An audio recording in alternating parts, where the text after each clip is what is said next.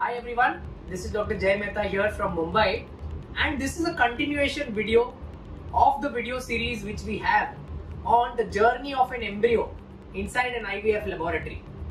See, in our previous videos we finished all the critical timelines. We finished the 2PN stage, we finished the 4-cell stage which is called as the day 2, we finished the 8-cell stage which is the day 3, and today we are going to talk of the final stage of embryo development which is permissible inside an IVF laboratory for a human embryo. This is the stage of Blastocyst embryo. Till the last time we knew that when we are talking of day 3 embryos, those are the embryos in whom we can count the number of cells.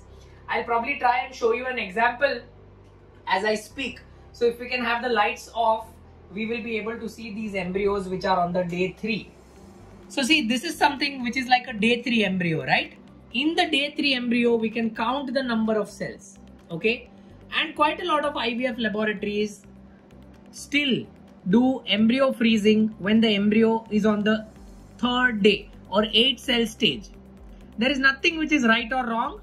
However, in this particular embryo, as you can see now, here you cannot count the number of cells. See this? If you look at the timeline, this is an embryo which is cultured up to 119 hours, practically 120 hours. And what you can see here is that you can see the embryo looks to be surprisingly different as against the previous embryo. Now this is something which is called as a blastocyst embryo. If you see here, this part of the embryo is called as the ICM or the inner cell mass, and all the surrounding aspects, the cells, are called as the outer cells or the trophectoderm cells. Now it is this embryo which also has a water-filled cavity. You can see the cavity here. I can also show you one more embryo which is similar in nature. See this? You also have a cavity which is developing inside, and you have an inner cell mass of the same patient. Okay, so these are the embryos which are called as 5th day embryos or blastocyst embryos because they have a cavity inside them. Now if we try to study what are the advantage of doing a blastocyst embryo culture. The advantage of doing a blastocyst embryo culture, if we try and understand, is that remember a blastocyst embryo, if we have a 3 day 3 embryos which are good, so if we have 3 day 3 8-cell embryos which are good, it is equivalent to having a single good blastocyst embryo. A good blastocyst embryo, mind you, is going to have an implantation of approximately 40%. That's the highest implantation which can be achieved on a blastocyst embryo. At our setup, we do exclusive blastocyst culture for patients, and this helps us in achieving a consistent success rate of approximately 30% across all age group of patients. Once again, I want to remind everyone and repeatedly inform that by doing time-lapse imaging or by doing embryo culture till blastocyst, you do not guarantee a 100% success rate in IVF. IVF is a procedure where the approximate success rate is going to be approximately 35%, and as the age of the female partner increases, the success rate will decrease. There is no denying this fact. No denying this fact. The very reason why we allow the embryos to grow till blastocyst is because quite a lot of times in the process of growing till blastocyst, some embryos do get arrested. That means they stop growing further. That is just how natural selection is. Okay, that is just how the theory of natural selection is. Nothing can be done about it. But if you have a blastocyst embryo, that means that embryo has withstood the phase of day 3 to day 5. There is something called the morula phase. It has withstood that phase. That means technically and practically, if you consider, blastocyst embryo is a slightly better grade of embryo as against the 3rd day embryo.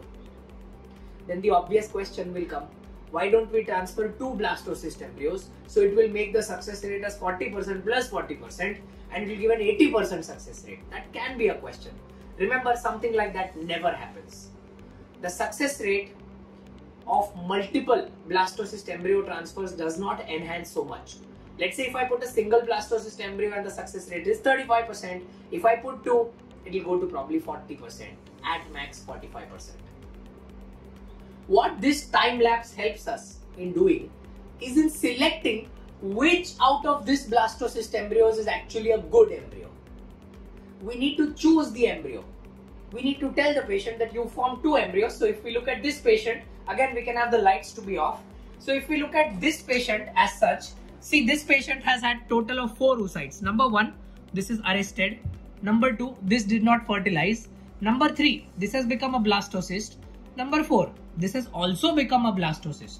So now, in order for us to tell this to the patient that okay, I have 4, out of these 4 I am going to select number 3 as the first embryo for you and number 4 as the second embryo for you.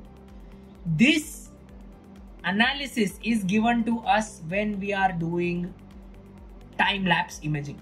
That is the advantage of putting it inside the time-lapse system. It is going to give you a beautiful picture of how the embryo actually grows. And once you have an idea of how the embryo actually grows, you will be able to communicate that to your patient much more better. And that is the advantage of doing time-lapse imaging. So with this, we will finish our series on the journey of an embryo inside the laboratory. There can be a lot of questions which people might wish to ask. You can post your questions and me or one of my team members will answer as quickly as we can. Thank you so much for enjoying this series.